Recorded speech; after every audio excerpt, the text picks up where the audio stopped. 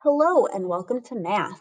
Today we are going to be focusing on adding and subtracting fractions, specifically fractions with unlike denominators. So fractions with unlike denominators means that we could have something like 2/3 and 4/8. And we know that thirds and eighths are not the same size. And we cannot actually add and subtract when they're like that. So we're going to be looking at what we can do to make those calculations. So I just drew this box here for a little later to write some important information, things to remember inside. But first, let's take a look at an example. So here we have 2/3 plus 1/6. So we want to first model 2/3. So here's my 2/3, and here I have 1/6. Well, as I look at these, I notice that my thirds are much bigger than my sixths, and I cannot add them the way they are right now. But I also know that that sixths are related fractions to thirds. And if I partition each third into two smaller pieces, now I do have sixths. And 4/6 is equivalent to 2/3. So I can add 4/6 to 1/6. And that is how I can calculate. But before I do that, I want to estimate. Remember, estimation helps to check to make sure our answer is reasonable. So if I look at 4/6, I notice, well, that's about a half. And 1/6, it's more than 0, but it's closest to 0. So my estimation, I would think, 1/2 and 0. So it's probably going to be somewhere around 1/2. But if I think about what's reasonable and something important to remember is that my answer must be less than a whole. Because if I have something around a half and something really close to 0, I can't get more than a whole. So now that I have my estimate, I can look at my actual calculations. 4/6 plus 1/6. Well, that makes 5/6. And so 2/3 plus 1/6 equals 5/6. So what are those important things to remember? Well, first, we want to find related fractions with common denominators. Our addends must have common denominators. Also, we will always want to estimate and check for reasonableness. Make sure our answer makes sense. And then one last important thing to really remember is that we cannot add or subtract when we have fractions with unlike denominators.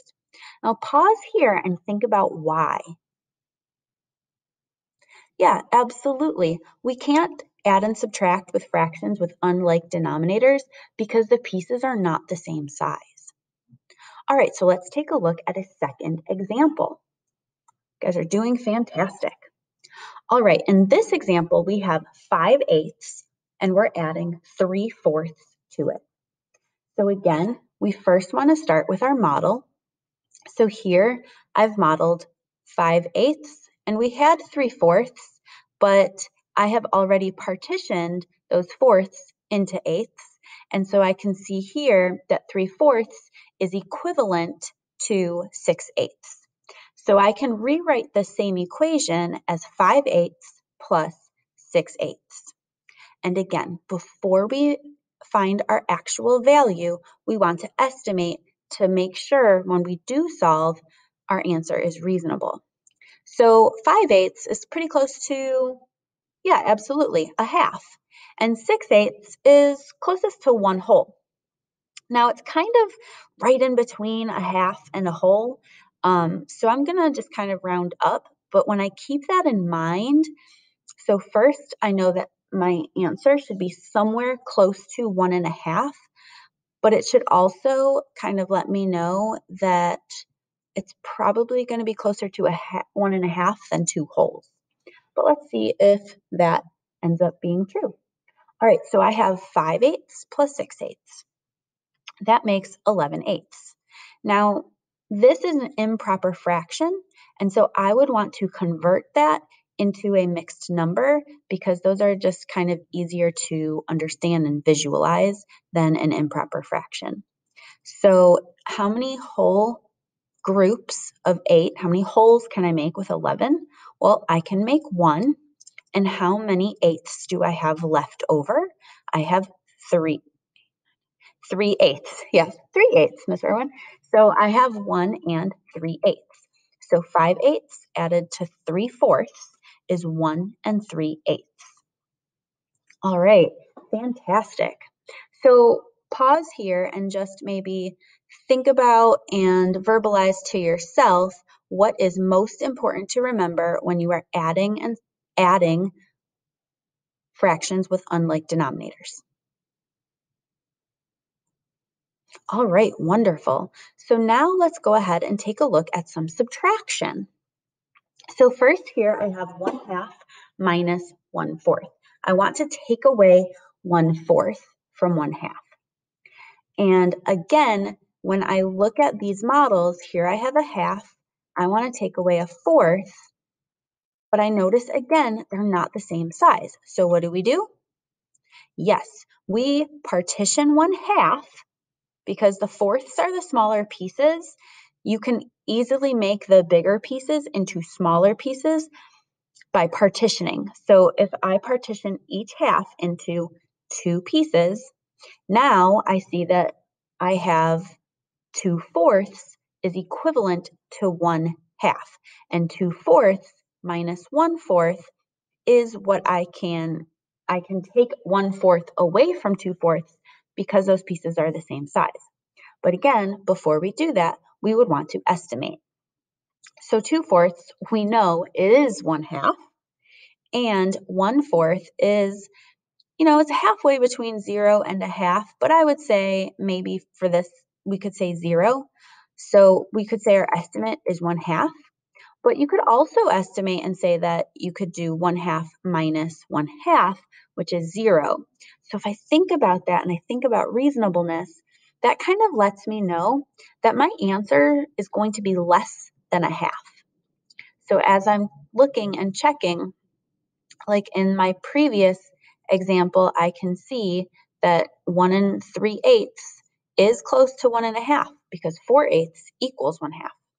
In this one, we want to make sure our actual answer is going to probably be less than 1/2. So let's see if that is the case.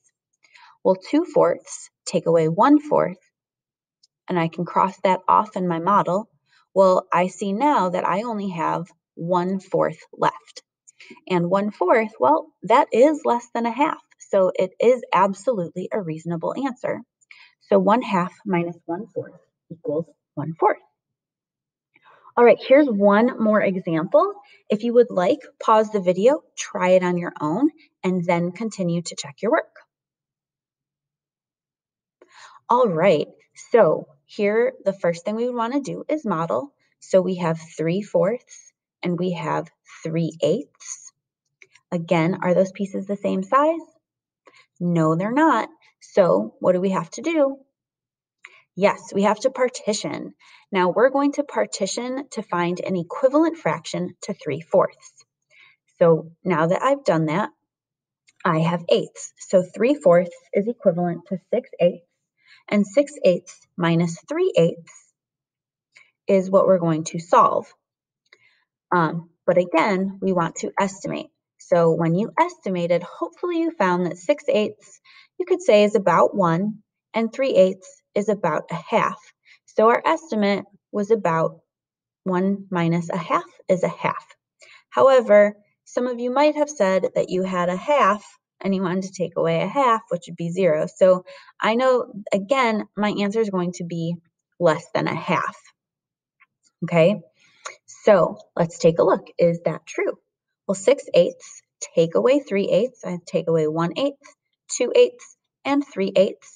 Well, how much do I have left? Yep, we have 3/8 left remaining. So 6/8 take away 3/8 is 3/8, which is less than a half because again, 4/8 equals a half. So that must mean that 3/4 take away 3/8 is 3/8. All right, fantastic job. So last thing before you finish, I would like you, just kind of in the margin or off on the side, somewhere on your page, can you just, in your own words, kind of quick write and summarize what you need to do in order to add and subtract fractions with unlike denominators?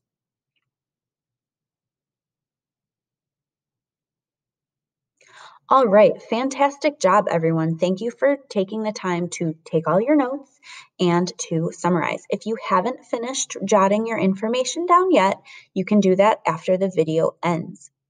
And don't forget to complete the 2 practice problems and have a great day. If you have questions, please let me know and we'll see you in math. Bye.